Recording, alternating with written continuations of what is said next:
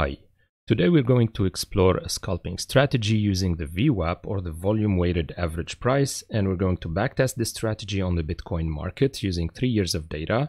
The backtest will be done using an algorithm written in Python that you can download from the link in the description of this video. So why VWAP? First, because someone from the comment section requested this, and when I tried it in the algorithm, I was surprised by the results that we are going to review together. There's another reason that VWAP might be powerful for algorithmic trading. VWAP value is independent from the time frame we are using, meaning if we change time frames, the VWAP value remains the same simply because of the way it is calculated. I will avoid mathematical details here, but this feature is advantageous for algorithmic trading because we have one less parameter to worry about during optimization. The importance of VWAP also is that it can provide dynamic support and resistance values, and it's extremely helpful also for algorithmic trading. Since one of the big challenges of these programs is to guess how we can fix our take profit and stop loss values. So this is good for algorithmic trading, and when I tried this strategy on a back test over 3 years of data, it showed large return percentage, which makes it a good investment of our attention and time. So we will write all of it in Python and we will explain this simple approach, and maybe I'm intending to further explore this indicator in future videos as well. So first we will use 15 minutes time frame for the Bitcoin USD trading price, and we're including two indicators, the 100 EMA and the VWAP. This example shows both curves hovering around the price movements, and when we have a certain number of candles trading below or above the 100 EMA, we can conclude that we have a downtrend or an uptrend respectively. At the same time, in an uptrend, we're only looking for buying positions, and in a downtrend, we're only looking for selling positions. This trend behavior is also confirmed if the candles are trading below or above the VWAP curve as well. So again, we are looking for buying positions when the candles are trading above the 100 EMA and the VWAP curve. And we're looking for selling positions when the candles are trading below the EMA and the VWAP curve as well. And the entry point for our positions is triggered when the price is close enough within a certain fixed distance to the VWAP curve. For example, here the price is trading below the curves, both curves, so we are in a downtrend, and at the same time the price is getting close within a certain distance limit to the VWAP curve, so we are triggering a selling signal. We have another signal right here, so the price is trading below both curves, so we are in a downtrend, and at the same time the price candles got too close or close enough to the VWAP curve, so we triggered those purple points that are our selling signal. So we can see that these two signals are very good signals. This one is a false signal, so we are below the curves. We consider, or the algorithm considers, that we are in a downtrend, and we got close enough within a certain limit to the VWAP curve, so we are triggering a selling position. This one here was a false signal. So in brief, this signal algorithm uses 3 adjustable variables or parameters: the number of candles to be considered below or above the EMA and the VWAP. So we define our downtrend or uptrend, like how many candles we will be testing to be below or above these curves to confirm a downtrend or an uptrend. And these are 2 parameters: the number of candles below or above the EMA and the number of candles below or above the VWAP. They can of course be one same parameter if you want to simplify the algorithm. And the third parameter is the maximum distance to consider that the price is close enough to the VWAP. So we're calling this the maximum distance close to VWAP or something like this. And for this video, the stop loss distance is directly related to the ATR, and the take profit is obtained by multiplying the stop loss with a certain ratio that we will define when we are optimizing our code. So now we can write all of this in Python and see how it all behaves. So this is our Jupyter notebook file. We will be using a file of Bitcoin USD trading prices, the 15 minutes candles, asking price between 5/8/2019 and 29th of April 2022. And this cell is all about putting the time column into an index, just adjusting the format and using it as an index. I'm not going through the details here because it's not directly related to the algorithm we are explaining. Then I'm using the Pandas TA package to compute the VWAP, store it into a column into our data frame, and the exponential moving average with the length 100 for the moment. And this part defines a new column or a new signal, which I called EMA signal. This is where the algorithm is counting how many back candles, how many candles we have under or above the EMA curve, just to define if we have a downtrend or an uptrend. So here I'm taking 6 candles. Whenever we have 6 consecutive candles falling below the EMA curve, we consider that the EMA signal is a selling signal in this case. And the opposite is true. If they are above the curve, we have a positive or an uptrend signal in this case. So we will put this signal into a new column into our data frame called EMA signal, and we are following the same approach also with the VWAP curve.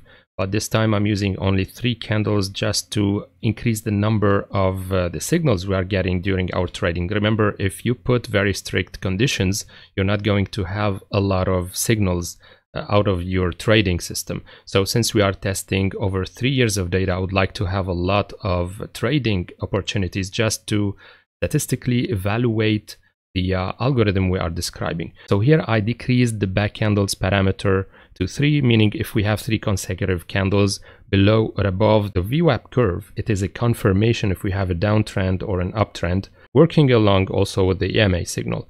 I'm adding this signal as the new column VWAP signal into our data frame. And then we are merging all of this into a function called total signal, just to confirm if we have an uptrend. We are putting 2 conditions, that the EMA signal would be equal to 2, and at the same time the VWAP signal is also signaling an uptrend which is equal to 2. You might want to add other conditions here, checking if you have an engulfing pattern, a shooting star or something else. You can experiment on. For the moment, for this video, I'm keeping things as simple as possible just to see what is the VWAP going to achieve within a simple strategy. So if we have an uptrend, we will be looking for buying position, but at the same time we need that the curves be very close to the price as we have described in the algorithm. So for this we are going to test the distance between the candles or the price, where the price is trading, and the curves of the VWAP. So we're checking the minimum absolute distance between the VWAP curve and the high of the current candle, and also the absolute distance between the VWAP curve and the low of the current candle. So in other words, we are looking for the closest point of the current candle to the VWAP, and we are measuring this distance if this distance is below or equal to a parameter that I'm defining, which is my close distance. So when the price is closer than this distance limit to the VWAP curve, we're going to consider we have a valid signal. And here I put it to 100. This is going to be dependent on the currency you are trading and the price of the currency that you are trading. Because here, for example, in the Bitcoin case, it's a difference in US dollar units. So it's within $100 unit, you should be close to the VWAP curve. While if you would be trading Ethereum or something else, you might want to change this one to make it more optimized for the currency you are trading. And at the same time, if it happens that we have a down signal, both using the EMA signal and the VWAP signal, we're looking for selling position, and we are going to check the same condition, like the closest price, the closest point of the current candle to the VWAP curve. Is it the high or the low of the candle? Whichever is closer, we're going to check if it's within a certain distance limit to the VWAP curve, and if it's the case, we're returning 1, which is a selling signal. And all of these are combined into a one parameter that we're going to call total signal. I'm going to store this into our data frame called total signal, and this is going to be our triggering signal for selling and buying positions. And at this point, we can visualize our signals on a chart. So I'm using those 3 cells that I'm not going to explain because we've been explaining these so many times in previous videos. Most importantly, we can see that we can plot our candles along with those purple points that are valid signals. These are selling signals because they are located above the candles. And this one is also a selling signal. This one also is a selling signal. We can try a different slice just for the sake of trying. Let's add some zeros here. And I would say 1,900. So we'll have 400 candles. And here also we can see that we have our selling signals because we are in a downtrend. These are buying signals because we are above the curves, and at the same time we are close enough to the curves. So you can see that we can have false signals as well using these parameters. But anyway, there's only one way to find out if this is a valid system. It's by backtesting. And for backtesting, we're going to define first of all the ATR, just to use it as a stop loss indicator. So I'm going to run this. The ATR, at the same time I'm using the backtesting library or package. So we are going to define parameters here. The stop loss ATR distance is going to be 0.8 times the current ATR, and the take profit stop loss ratio is 2. In other words, the take profit distance is twice as big, as large as the stop loss distance. And this is how we can define our stop loss and take profit. When we have a signal that is equal to 2, which means it's a buying signal, and at the same time we don't have any other open trades because we are allowing one trade at a time. Here at the same time we have this, so we have signal equal to 1, and at the same time we are allowing one trade at a time. Then we can trigger either a buying position or a selling position, taking into account of course the stop loss and the take profit values. I'm starting with a cash of 100,000 and the margin of 1/5, so it's a leverage of 5. The reason I put 100,000 is the high price of the Bitcoin. So if you want your system to keep running and not wipe the account within 2 losing trades, you need to have enough money to cover up because of the high price of the Bitcoin. And these are the results of our trading system. We can see that we have like 10,000% of returns. So if we started with 100,000, we have an equity final of around $10 million after 3 years using the Bitcoin, while the buy and hold percentage is only 248%. So I know a lot of people made money out of Bitcoin. They had a lot of Bitcoin in their wallet, and then the Bitcoin prices spiked up and they made a lot of money. Using this trading strategy, they would have made much more, which is a good indicator that if you compare it with a simple investing strategy, this algorithm is a very good one.